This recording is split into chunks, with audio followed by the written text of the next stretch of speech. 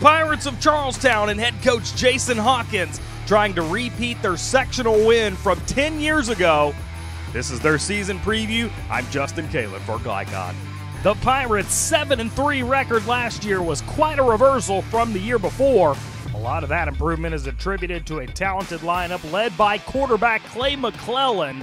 Already a junior, his all-purpose totals for 21 were over 2,000 yards and 23 touchdowns. Senior wideouts Jake Ottersbach and Xander Morris combined for over 1,100 yards receiving and 10 touchdown catches.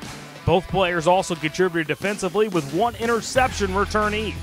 Logan Harvey as the Pirates' top returning rusher.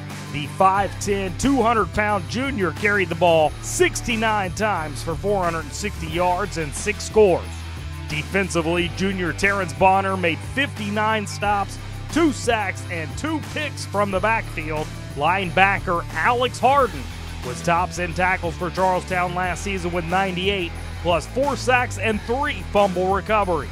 Leading the Pirates up front is senior defensive end Malachi Rios, who had a team-high 8 tackles for a loss in 21.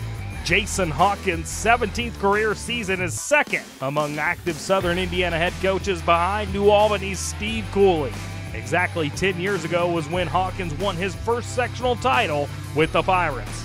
Charlestown opens their season by hosting Silver Creek in the 12th annual Battle of 403. That is followed by a game at defending Mid-Southern champion Brownstown Central. Both of the Pirates' non-conference games are in the first half of September at Clarksville and Providence. That's been our season preview of the Charlestown Pirates. Make sure to stay tuned tomorrow as Chris LeBar will bring you a preview of South Oldham. Joey Hamilton brings you a preview of Sayre. For now, I'm Justin Kalen for GLICOD.